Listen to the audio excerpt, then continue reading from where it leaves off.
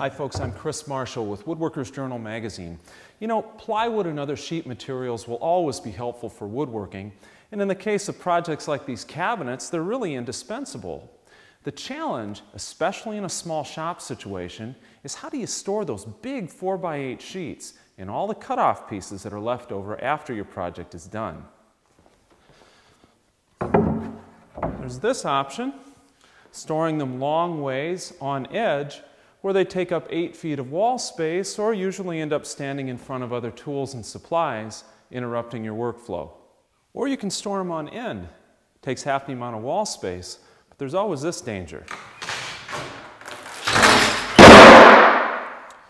And that can damage your materials, or worse yet, you.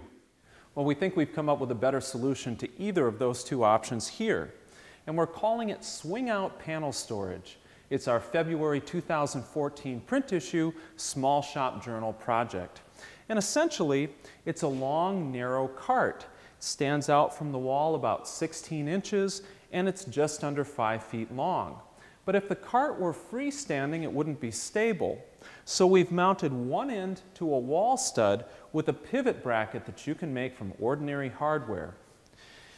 And on the other end of the cart, there are 2 fixed 4-inch casters that allow you to roll the cart out easily for access to either side. On one side, there's a long bin for storing cutoffs, and on the other side of the project, there's an open bin for storing full-size 4x8 sheet goods on end. For safety, we've incorporated a couple of pegs that fit into a series of holes that you can lock into place to make sure your plywood is always upright and secure.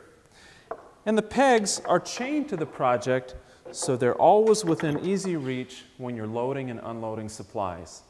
And speaking of safety, you don't want the cart rolling back and forth when you're trying to load or unload a 100-pound sheet of MDF. So we've incorporated some brakes over the casters. They're just large push-action clamps that you can activate by foot, and they raise the casters just far enough off the floor to immobilize the project. They'll park this cart right where you want it and give you just the amount of braking force you need. So there you have it. Convenient, secure sheet goods storage and about as compact a package as you'll find, all wrapped up in a project that's fun to build. Look for the material list, measure drawings, and step-by-step instructions in your February 2014 print issue. Hope you enjoy building the project. Thanks for watching.